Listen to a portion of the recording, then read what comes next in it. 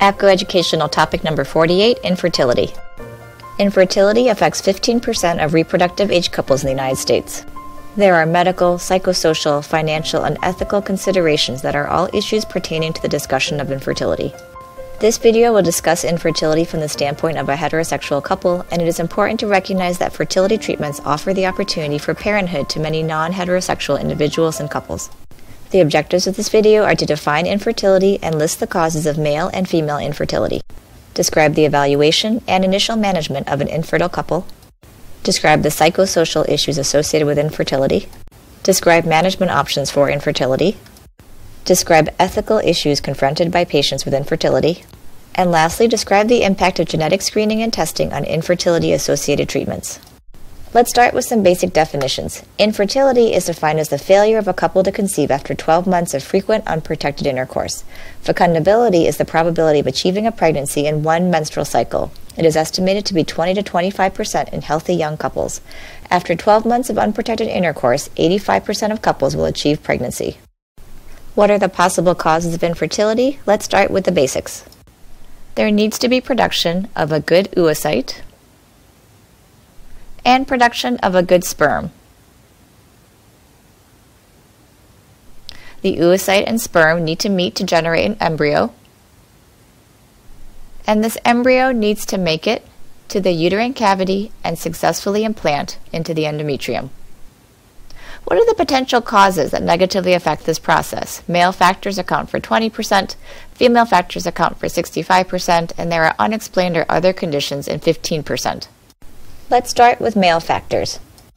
The male needs to produce a good sperm, thus the evaluation of male infertility involves a semen analysis. It is obtained by masturbation after 2 to 3 days of abstinence. A semen analysis evaluates the volume, sperm concentration, motility, rapid progression motility, and normal morphology. If the results are abnormal, then the semen analysis should be repeated, and if persistently abnormal, the male factor should be evaluated by a urologist or reproductive endocrinologist who specializes in male infertility. Let's now move to female factors. First, there needs to be production of a good oocyte. A good history can often help you determine if a woman is ovulating each month. A history of regular, predictable menses suggests ovulatory cycles.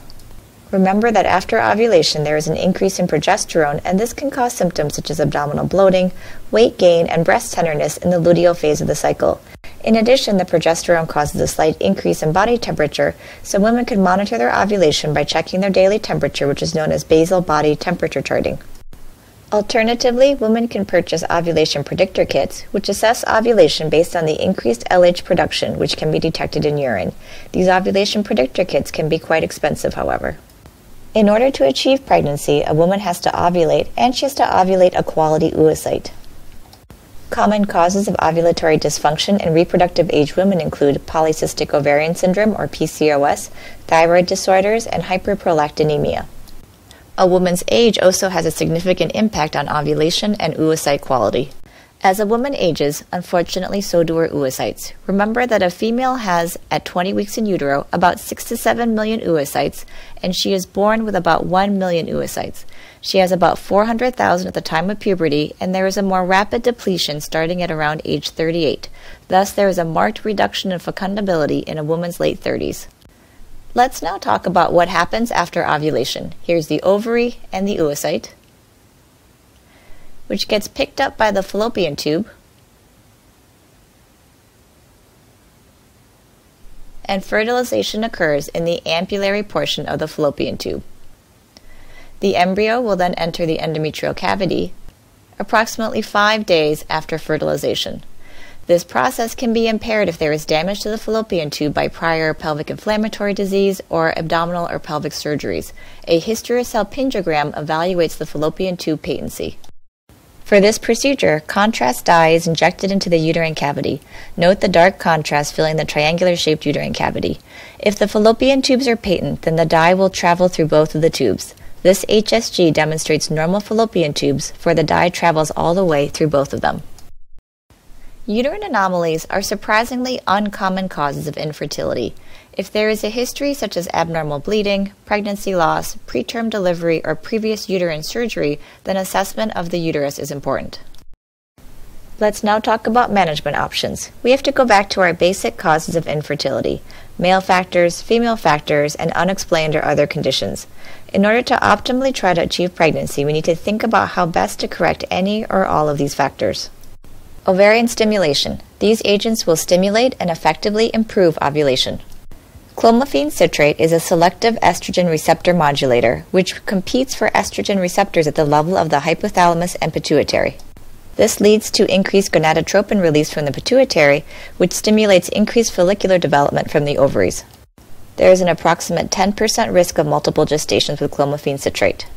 Similarly, controlled ovarian hyperstimulation with purified human gonadotropin stimulates the ovary to increase follicular development. There is a 25% incidence of multiple gestation with purified gonadotropins. With intrauterine insemination, ejaculated semen is washed to remove prostaglandins, bacteria, and proteins and suspended in a small amount of medium. A catheter is advanced through the cervix into the uterine cavity.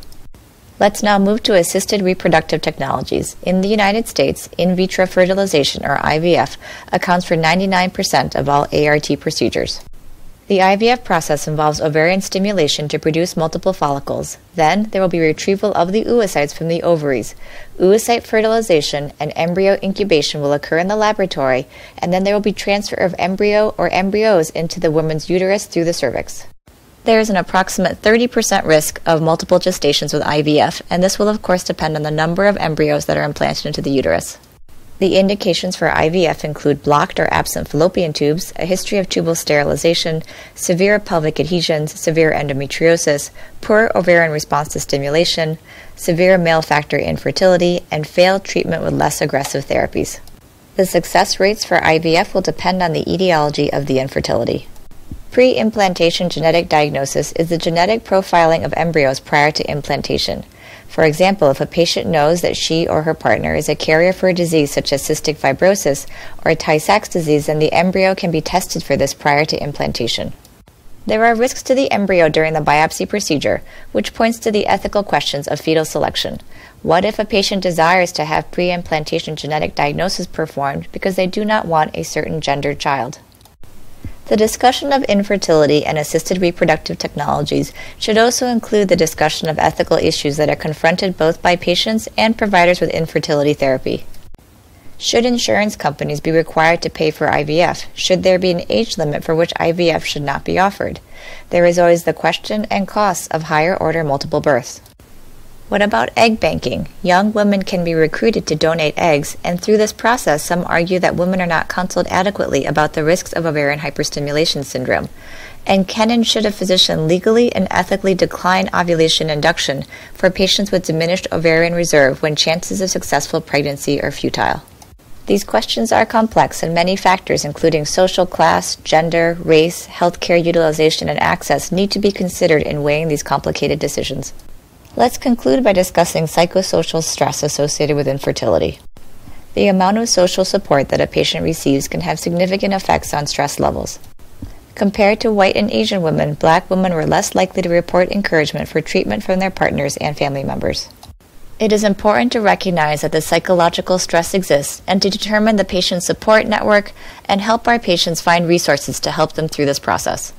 This concludes the APGO video on infertility. We have described evaluation and initial management of an infertile couple and described the ethical and psychosocial issues associated with this common condition.